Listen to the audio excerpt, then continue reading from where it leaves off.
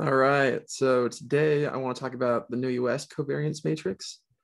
Um, Let me pull up the slides. All right, cool. So my name's Logan, and I pulled most of these notes from Dr. Brian Boyer's notes. So courtesy to him for letting me use them. So a couple basics. The Newey-West Covariance Matrix involves covariances, and it's a matrix. So I'm going to assume a little bit of knowledge of both of those, and we'll move from there.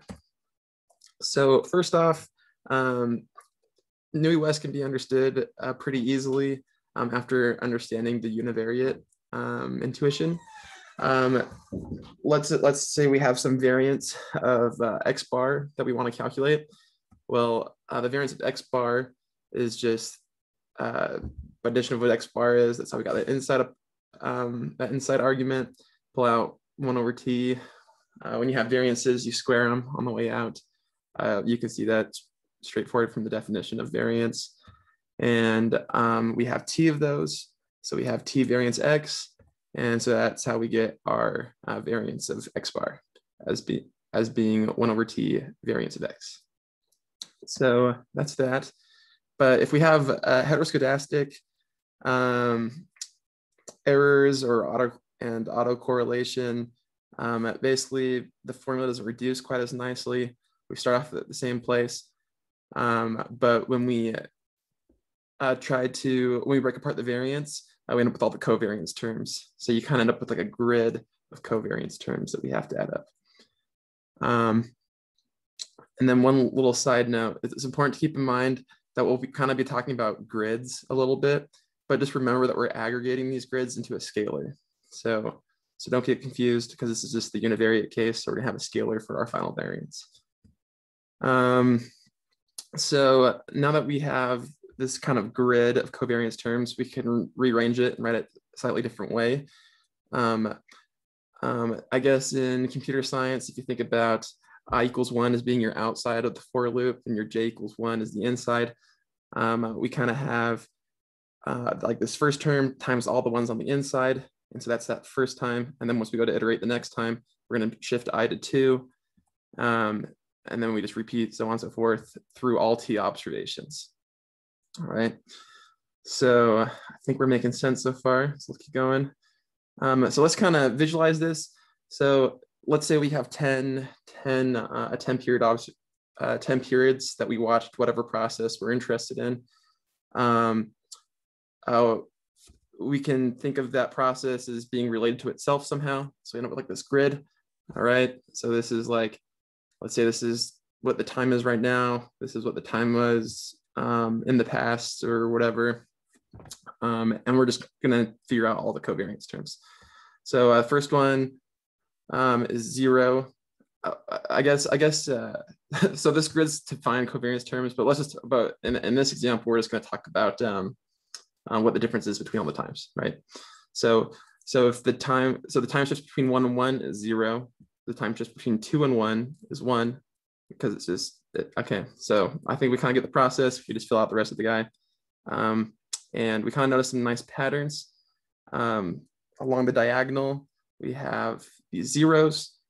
Along the ones, we have, or along the next, I guess it's a super diagonal, we have 1s, 2s, so on and so forth. All right. Couple little patterns to maybe notice is this main diagonal has t elements, or 10 elements in this case. The next one's going to have 9 because we have to be able to lag at once, right? So we're starting at 2 and then going to 10. We're starting at 3, and then with 2, we're starting at 3, going to 10. Yeah, so basically that's how many terms we're gonna have. So using that a little bit, let's assume that the distance between 2 observations goes to 0 after we have greater than a lag of q. All right, so as soon as observations are more than q periods apart, we're just going to say there's no covariance between them. And so looking at this, let's say like only our colored boxes are the ones that we keep. then what would Q equal in this case? Well, T minus S needs to be greater than Q, right? For it to go to 0. So in this case, our Q is 2, right? So, because once it goes past 2, we no longer include them. And so that means we're going to count all the way up to 3. In other words, we're going to count to Q plus 1. And remember, as we're shifting this way, we're kind of dropping, we're losing 1 term each time because we can only work with what data we have available. All right, so now that we've assumed that, we're going to rearrange our variance of X bar term. So this is like the definition that we had before, but now we're going to drop a bunch of terms. So like, if you can kind of see the grid in this, if you think about it just a little abstractly, I suppose. So this first one, that's the top left-hand corner. This will be the one right below that. But then if you go over one, as you break apart the covariance terms, you kind of see that matrix, right? So we're going to aggregate it. Like I said, with the variance of X of T, we start from T and T equals 1 and we go to T. But then on the next one, we're going to have one less term. So let's increment it by 1. And we want the off diagonal pieces, right? So this would be like that vertical part we saw. Oh, sweet. I pulled up one more time. All right, sweet. So yeah, let's just look at it right away. You should be able to see that this diagonal is all these terms. When T equals 2, let's just see how it's the blue one. So we'll walk through this first one. We'll say, okay, so T equals 2. So that means we're at time equals 2, right? And then this is T minus 1. So we're in this column and this row. So now we have 1. And then as we increment it, we're going to step along this diagonal. And then on this one, we're doing the opposite side. So that's why we have 2 terms here. And we're just aggregating them all together. And we go all the way up to Q plus 1. Because in order to get to a lag of Q, we have to go up to T plus 1, right? And so that's kind of how that all works. Now